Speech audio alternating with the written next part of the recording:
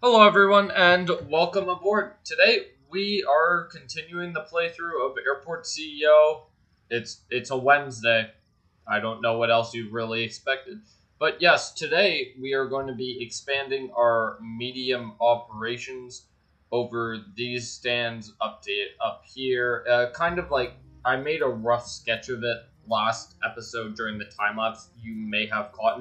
If you haven't seen the last episode, there's a playlist on the Airport CEO on the channel, and I might link this in the top. Is it the top right? Yeah, top right, if I remember. So, yeah, we'll just add some more stands up here and up here.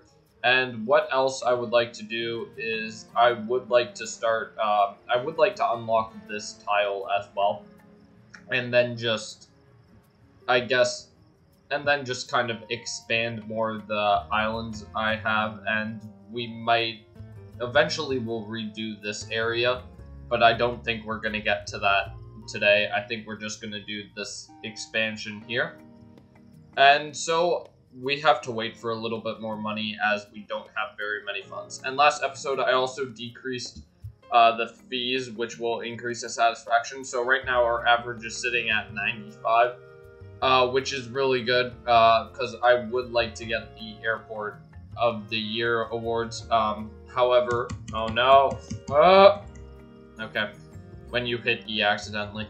I would like to get the Airport of the Year awards, however, you have to wait 3 more years, so it looks like on year 11, we'll possibly get the Airport CEO, or the Airport of the Year awards, and there'll probably be a dedicated episode to that. But anyways, let's get into it. Alright, so I guess we're doing another time-lapse again. Great, we're back in the closet, we're doing it again. I'm gonna be honest, I do have quite a lot of fun putting in the time-lapse. Here I'm just putting down some outdoor benches, which I have saved as a template from another airport I did a while back, but they're these outdoor bench seatings that I made that I really do like, and so it's quite nice that I get to use them. And here I'm also adding some more just bus shelters, just for people waiting for the bus. A couple more lights just on the outside, as it is pretty dark at night. So one thing you need to watch out for in Airport CEO is that your pedestrian areas do get very dark. And I just realized my phone, which is what I'm using to record this audio, is at 10%. So hopefully it survives long enough. I mean, like, in this episode, there's like 15 minutes of time-lapse, I think, which means you have to listen to me ramble on for about 15 minutes, or you could just click off, which I please no. Here we're just building a underground parking lot, because the one that was on the floor above it, I had to demolish it because, why did I? Right, because I wanted to build a pedestrian path from the baggage claim area to the subway exit. And spoiler alert, I do think I ended up deleting this parking lot because all the parking lots in Airport CEO, if they're not hooked up on their own kind of like closed loop, which I don't really have enough space for. Oh yeah, here I'm building that pathway I was talking about. If they're not hooked up on that on a closed like loop, or just directly to a tunnel, basically, they do clog up your system, which is what's happening here. Here I'm just building an escalator up, and I believe that I am right now just screwing around with the windows and everything to try and fit an elevator in, which I do manage to fit in, but like I said, I think I do end up just going and deleting it all, which is honestly kind of a shame because I really like the way it turned out.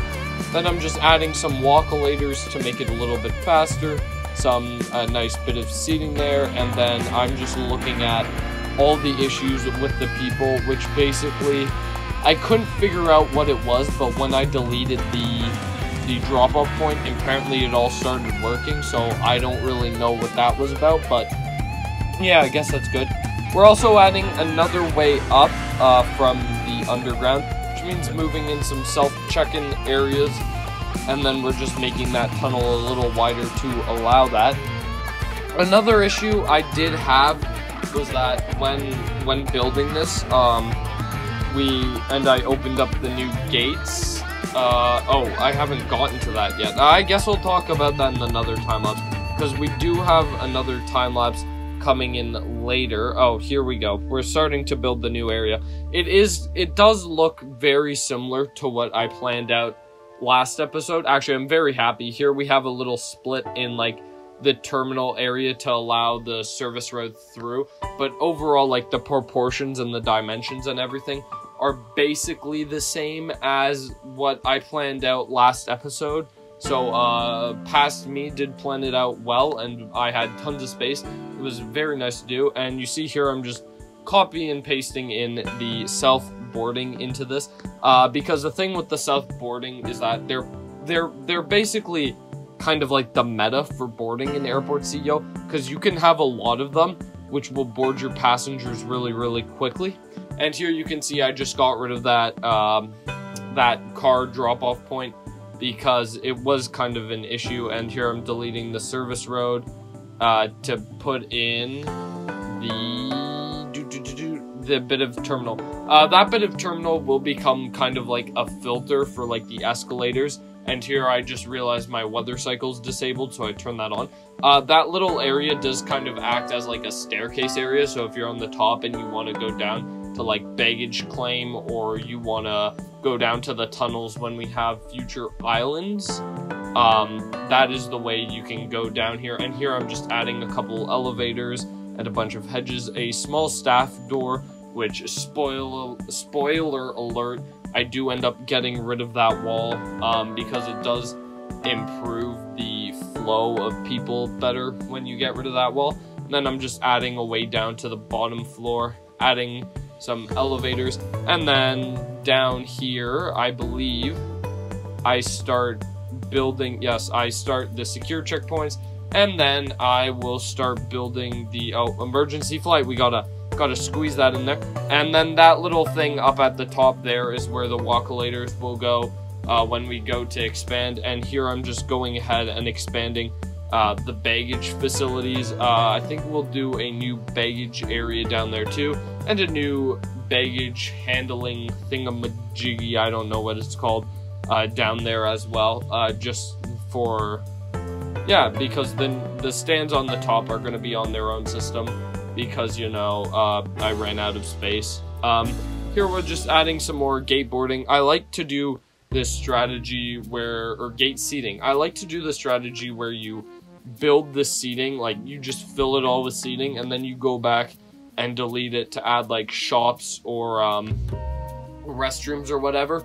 But we don't really have that much room in this terminal, so there's not going to be many bathrooms on the top floor, which is why I am putting down those escalators there, which will go to a bottom floor. The bottom floor is going to have like bathrooms and airport lounges, and here I'm just building a duty-free thing, and here I'm using the type of flooring to kind of create a path, because when you walk through airports with like duty-free, they kind of filter you along like this windy path through all of them, and I guess I'm doing the same, although a lot of people, they don't really appreciate the difference in floorings in the path, and they just kind of skip through the big shop on the left of the bottom left of the screen right now. And you know, I mean, like they're still getting exposure to the shop, so that's nice. And here we are building the bottom. Airport CEO still has a thing where if you get rid of a hedge, it gets rid of the secure zone. I really wish they had something that was like, if everything around a wall or hedge is like a certain zone, and then that one's deleted just to like fill that one tile with like that zone that's encompassing it. I mean, that'd be really, really nice to do. And, oh wait, we're done. We're in a live play right now. Oh, I overtalked a bit. Alright everyone, so I've just finished building. Hopefully you've enjoyed the time lapse. I really like doing the voiceovers. I find them quite amusing. Anyways, so what we now have is we have it all planned out. I guess you saw it get built, but I'll just do a quick explanation. Down here, I cut this part out because it was just pretty boring and tedious. Basically, we've hooked it up to our regular system with tilt tray over to this baggage handling thingamabobber, and then we also have the baggage claim area over here, which is also hooked up via tilt tray. That's all great. And then the secure exit up here, as you've seen. Then up here, we have a little way for our staff, a little staircase up here. Over here, we have some washrooms because there wasn't enough room on the other floor. And these will eventually be airline lounges as well as this, which I think I will do once we start building. Then up here, we have our duty-free area, shop, and then all the gate seating. So, with that all being said, let's get building. Alright everyone, so everything is now completely built. I did just have issues assigning vehicles to stands for efficiency, and I was getting all mixed up, so I did have to go through, sell them all, and then reassign all of them. And while I did that, I also renamed every gate in accordance to their class, so Sierra for small and Mike for medium, and then Lima will be for large. And then numbers so that I can easily tell which vehicle's at which.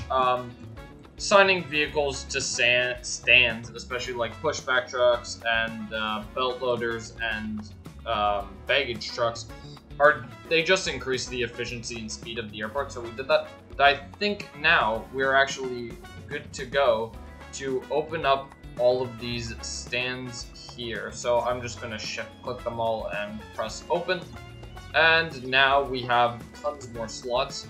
So I think what we are going to actually start doing is we're going to go for the extended commercial, or the ultimate commercial license, which will take us quite a while to do. So we'll just get that going. We've also maxed out the program groups just to increase our efficiency a little bit. And now I think we will go ahead and sign some new airlines because we do have a lot of slots. I think we'll go ahead and sign Air Strada. We fly their regional. And I also think we should go ahead and sign Crown Airlines. We'll go ahead and sign Zoom. And we'll sign Stripe Air Regional and Stripe Air. And I think that should be good for now. Now we should get a bunch more planes in later, once I turn back on the auto planner.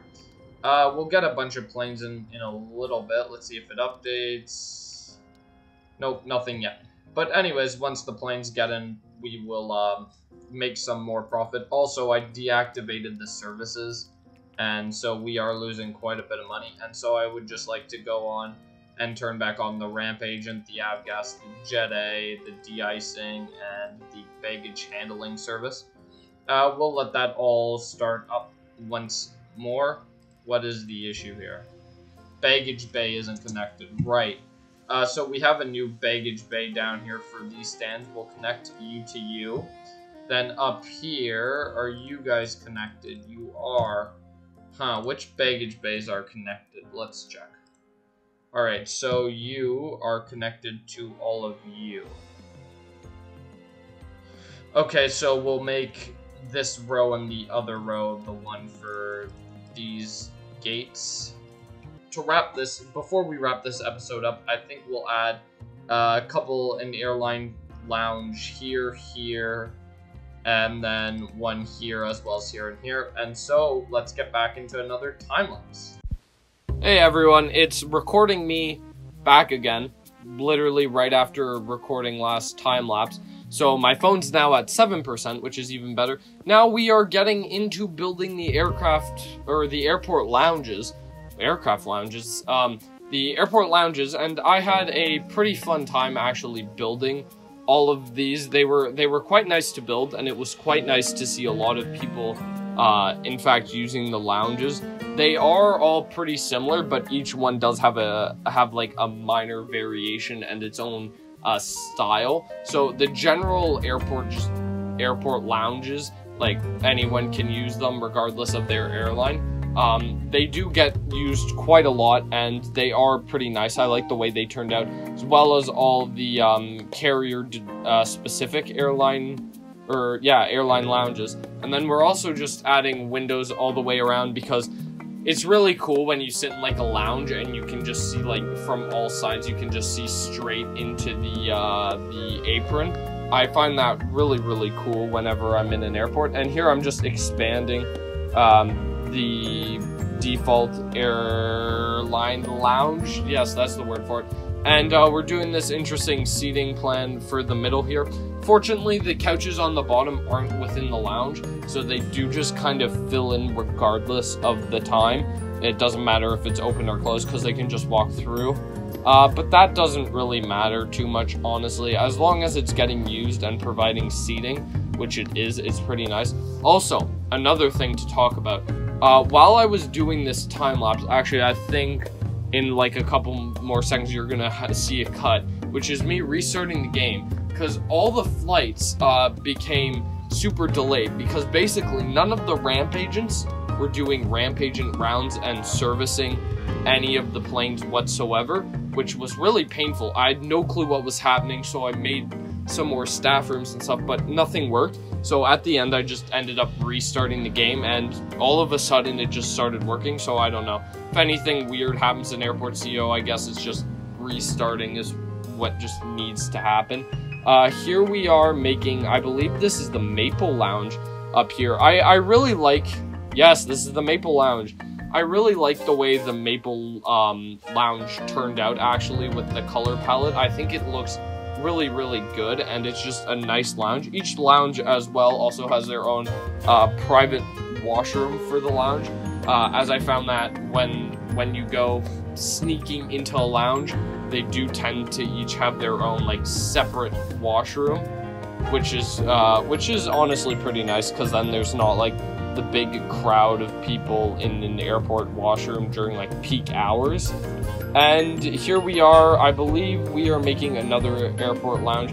I'm also just extending that staff room a little bit, because that hallway right there is kind of pointless. And here I realized that a lot of people were congregating near the boarding stands, so I just added 2 more boarding desks, automated boarding desks to each gate. So that brings the total up to 6, and with 6 boarding desks, the airplanes do board themselves really, really fast. It's actually pretty insane. And here we are making the Goose Airline Lounge. With this one, I did go for those cafe seating, and then here I'm placing the logo, looking at the logo to try and get the correct colors for the theming of that. Whoa, that was a big pause. The correct theming of that airline lounge. And here I'm just building a staff-only washroom, as we were lacking one here. And yeah, I'm not sure what to talk about. I have like 5 more minutes to fill. So I guess to say it, if you are here listening to me just pointlessly ramble on, I don't know what's happening anymore. If you are here, chances are, no, don't skip it. You're enjoying this, okay? I know it's a little hard to listen. Chances are you're actually enjoying this, which is weird, because small channel, no one's watching this. I mean, you could be my friend and you're listening to this. That's kind of expected if you're my friend.